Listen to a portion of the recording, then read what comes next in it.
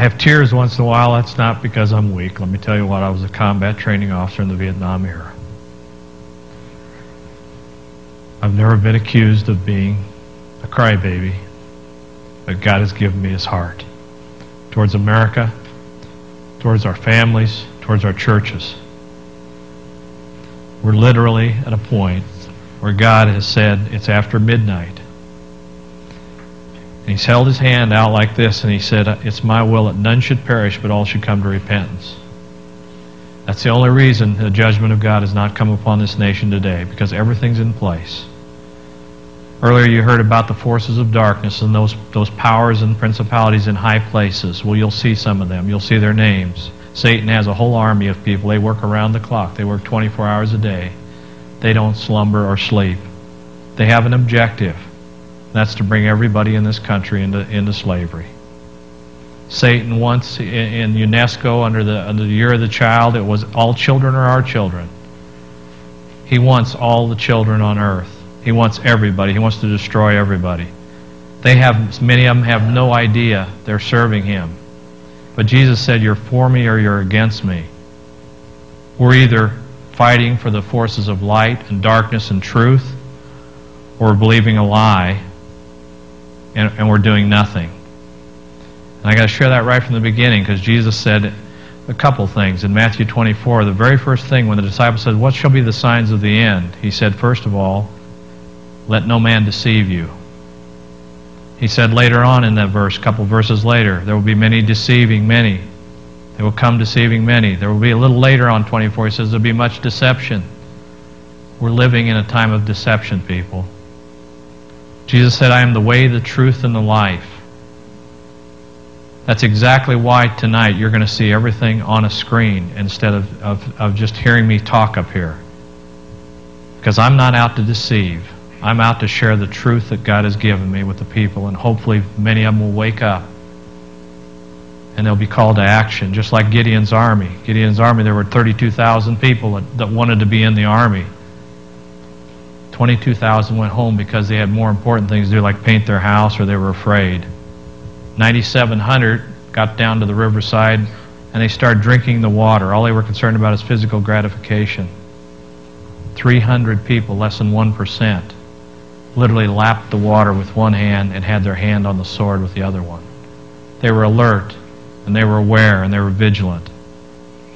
That lukewarm verse in Revelations that Jesus said, I'd rather have you hot or cold rather than lukewarm, speaks of a fervency, a dedicated, a commitment is fervency. The lukewarmness is apathy. Lukewarmness is, I don't really care. It's sort of like Hezekiah. When the prophet Isaiah came to Hezekiah, he said, you know what, the Babylonians are going to come, they're going to take you, and they're going to take your children away from you. And what did Hezekiah say? He said, if that's God's will, so be it. But then he said in his own heart, as long as I live my life in peace and safety, who cares? There's a lot of parents today saying they love their children with their mouth, but their actions are nowhere near close to their heart. Their actions are nowhere close to what they say. Jesus said through Jeremiah the prophet, he said, you people in Judah, your mouths are close to me, but your hearts are far from me. Many of us, it's easy to say, I love you, to our wives, but do we really love them? Are we willing to love our wives as Christ loved the church and give himself for the church? Jesus said, if you love me, you'll keep my commandments. I'd recommend we take the Word of God seriously. The last 2 years, I found out how straight and how narrow. I just told you 300 out of 32,000. That's less than 1%. As in the days of Noah, so shall it be coming of the Son of Man. How many people entered the ark when the door was closed? 8. How many people are on the earth? Some people say 5 billion. Some people say 7. Some people say 14. That's not a very high percentage. When the children of Israel left Egypt, there were 2 to 4 million people. How many people entered the promised land? 2. When the disciples asked Jesus, he says, is it hard to enter the kingdom? Is it hard to enter the kingdom of God? He says, you bet it is. Straight is that gate and narrow is that path, and few enter therein. He says, in fact, you have to strive to enter therein. Strive is the same word as agonize, as he did in the garden when he sweat blood. Now what's happened over the years, the church has taken that gate and they've made it about this wide.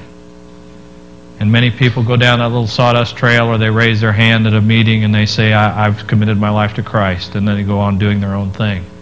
Jesus said, if you not all who say, Lord, Lord, will enter the kingdom of God, only those who are doing my will. Those are the ones that are going to enter. If you love me, you'll keep my commandments. That's what he said. So it's serious, people. When that door is finally closed, there are going to be many knocking on the outside calling him Lord. And I'd ask each of you, as you watch this, you can see how clearly the time is short. There's a time coming when we can no longer work because the night is almost upon us. It's only by the grace of God that it isn't here. Let's look and see exactly what I'm talking about by looking at this video on our various people speaking on the video. They'll talk about a thing called the New World Order. So let's begin the production.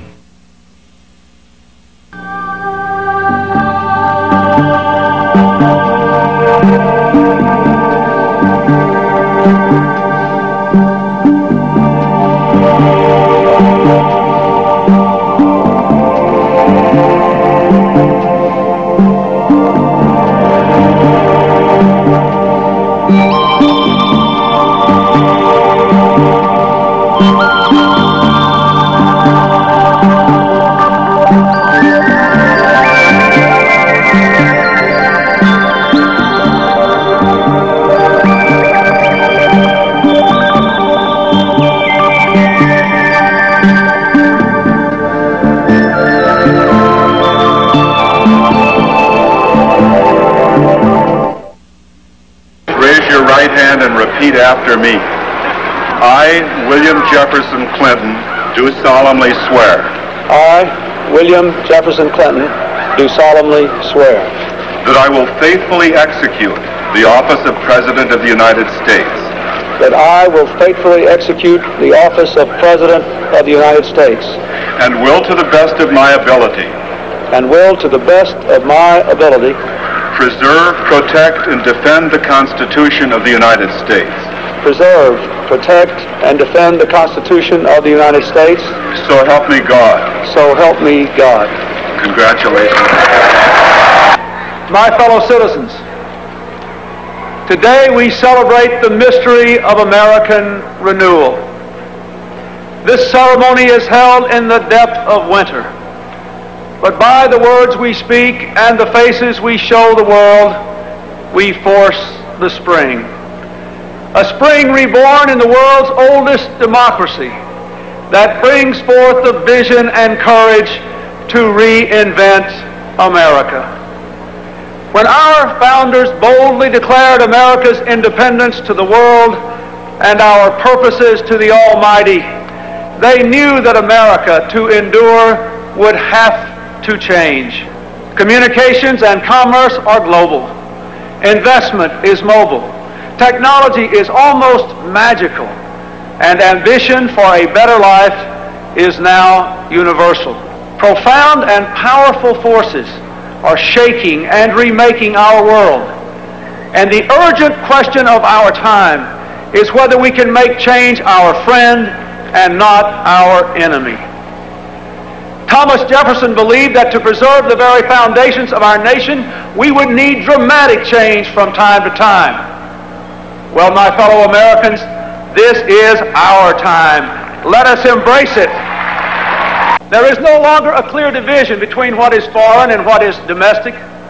The world economy, the world environment, the world AIDS crisis, the world arms race, they affect us all.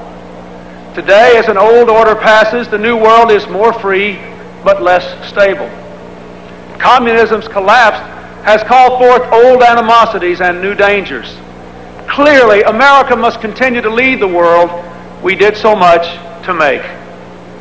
While America rebuilds at home, we will not shrink from the challenges nor fail to seize the opportunities of this new world. Together with our friends and allies, we will work to shape change lest it engulf us. When our vital interests are challenged or the will and conscience of the international community is defied, we will act. With peaceful diplomacy whenever possible, with force when necessary. But our greatest strength is the power of our ideas, which are still new in many lands. Across the world we see them embraced and we rejoice. Our hopes, our hearts, our hands are with those on every continent who are building democracy and freedom. Their cause is America's cause.